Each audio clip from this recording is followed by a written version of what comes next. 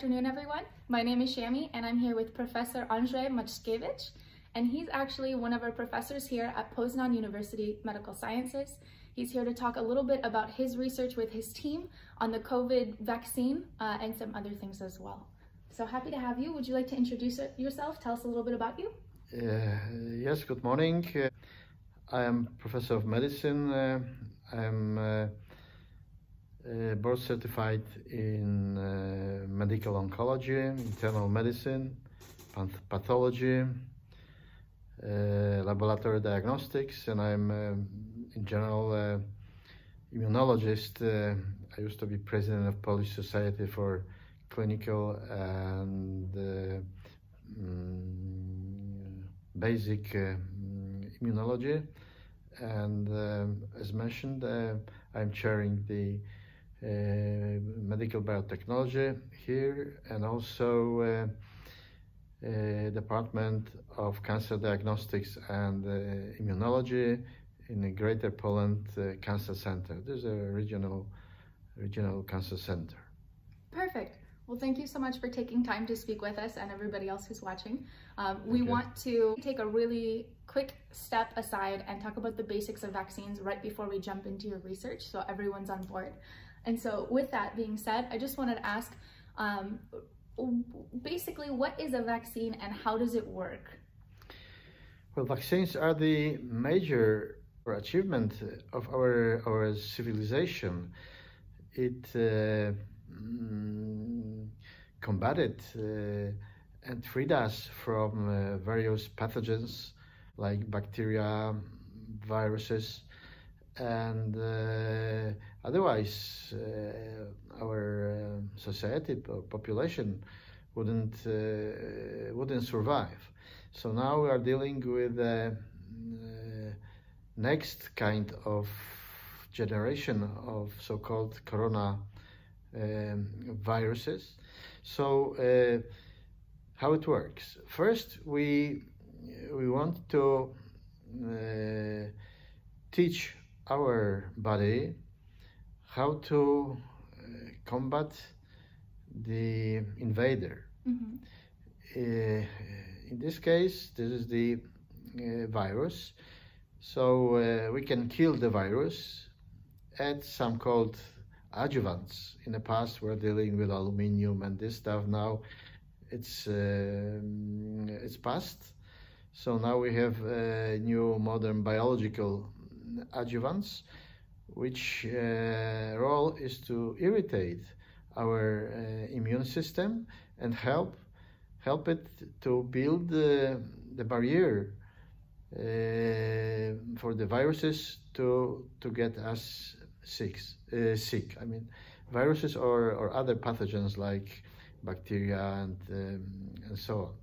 So after such exposure, our body, our defense system, which is named immunological system, will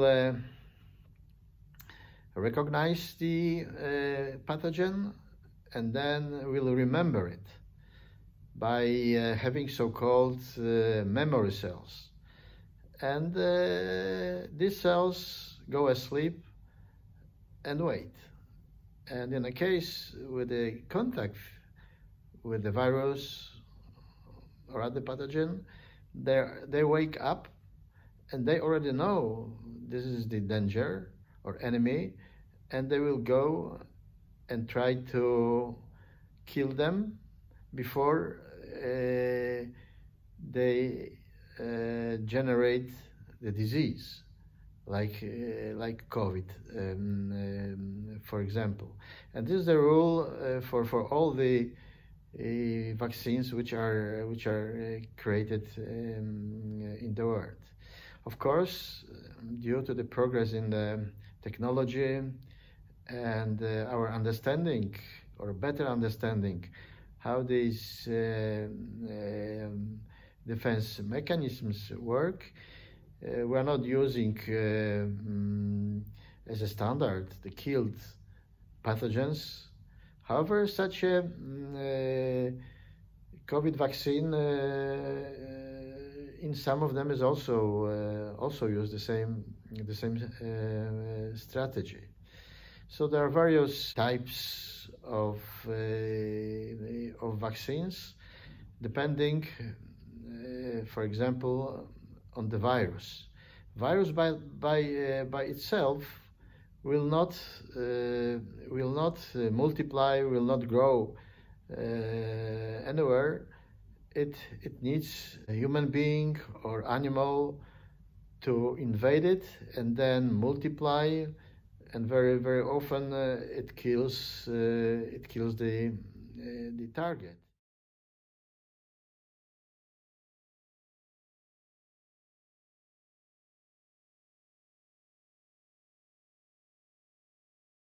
So since some of the diseases like COVID are not curable yet, there is no cure, the way to protect the society is to generate vaccines. Very good. Well, thank you for that explanation. I think people will really appreciate that, especially as we go into this quick discussion. So I'm going to change gears a little bit. I know previously your team actually worked on a vaccine for melanoma. Did you want to share a little bit about that? Yes, for 30 years we are working on so-called therapeutic cancer vaccines. Mm-hmm. And we were one of the pioneers in the world, because our therapeutic vaccines are based on genetically modified tumor cells, and this kind of the procedure is referred to as gene therapy. So we were one of the first teams who gave these vaccines to melanoma patients, mm-hmm. and continue it until now. So some of our patients, they survive more than 20 years having a very progressed disease. And during these studies, we had a chance to do some research on the mechanisms generated by these vaccines in patients, because some of them are tumor-free, and we can just separate this mechanism induced by vaccine from the mechanism induced by the tumor itself. And going in this direction, I realized that our technology might be suitable for this virus. However, with the virus, this is not therapeutic vaccine, rather than prophylactic vaccine. However, some of the mechanisms are shared in response to invasion of the tumor compared to invasion by the virus. And as you probably heard, most people are talking about antibodies. So indeed, this is a very important part of our defense system, especially after the vaccination, when the people are exposed to the virus and it invades the body. The specific antibodies recognizing this virus are generated and are supposed to eliminate the virus and prevent development of the disease. However, the system, our defense system, is very complex, complicated, and to some extent still unknown. So there are patients who develop the COVID. However, they have no antibodies, and the question is, what is the mechanism fighting with them, because they develop so-called mild type of the disease. So this is not a deadly part, but heavy disease. But maybe not heavy, but still this is an invasive disease. And in these patients, people observed that they have no antibodies, but they are protected by a different system, so-called cellular system, which is based on specially trained cells which kill the virus or the cells where the virus is sitting in. So this is a part of the mechanism which is generated by our cancer vaccines. So we believe that combining the antibodies and the cellular responses, our vaccine might be more efficient than those vaccines which mostly generate antibodies. But of course, that needs to be proven in the real life, not only in laboratory. Okay, well, very exciting. So on that note, with your team's progress on the COVID vaccine, did you want to try and elaborate on what stage you are at in your research? I know I read something really exciting saying you might be working on mice or humans soon.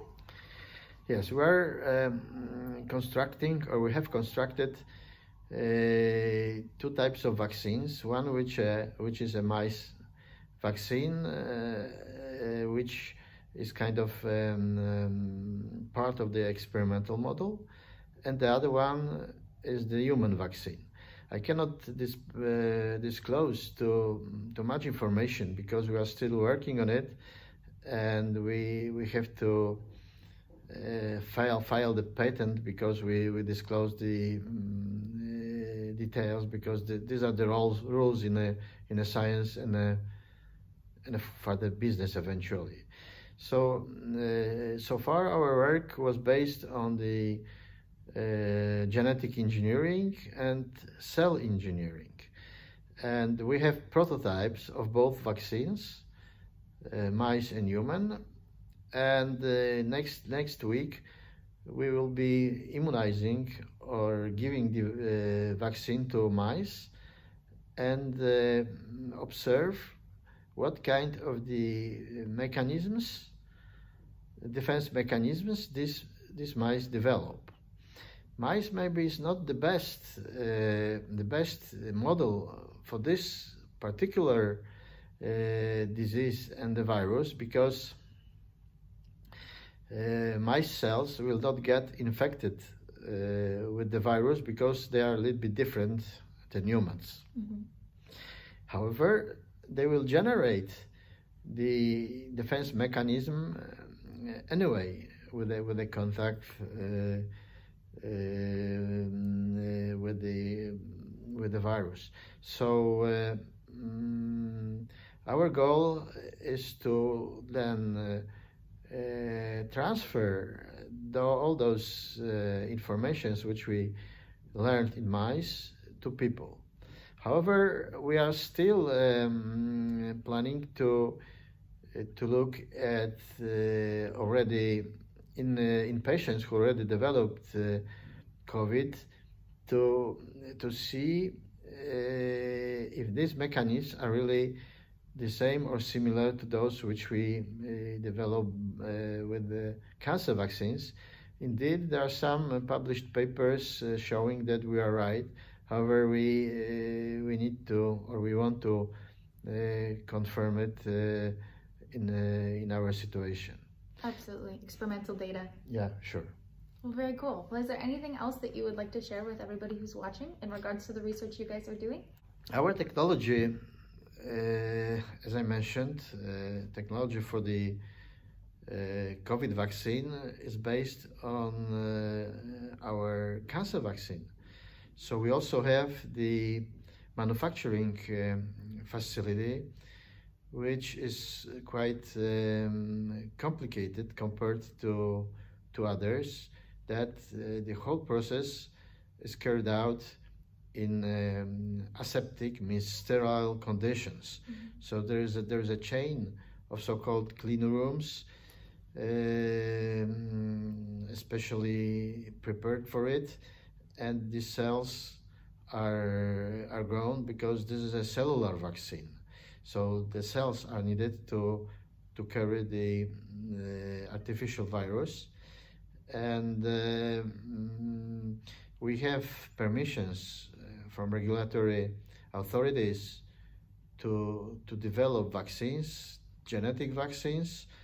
However, these were cancer vaccines, and now we are switching to or adapting the system to this vaccine. So we are armed and prepared. Of course, we cannot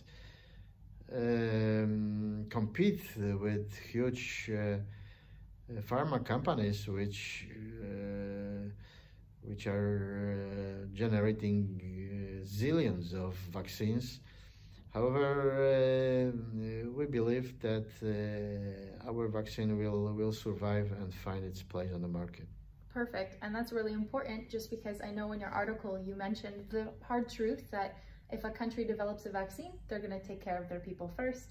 So it's better if we're all working on this together rather than just one person and waiting. So. Yeah, look! What's happening with this influenza vaccine? Yes. There's zillions in the world, however, not available. Yeah?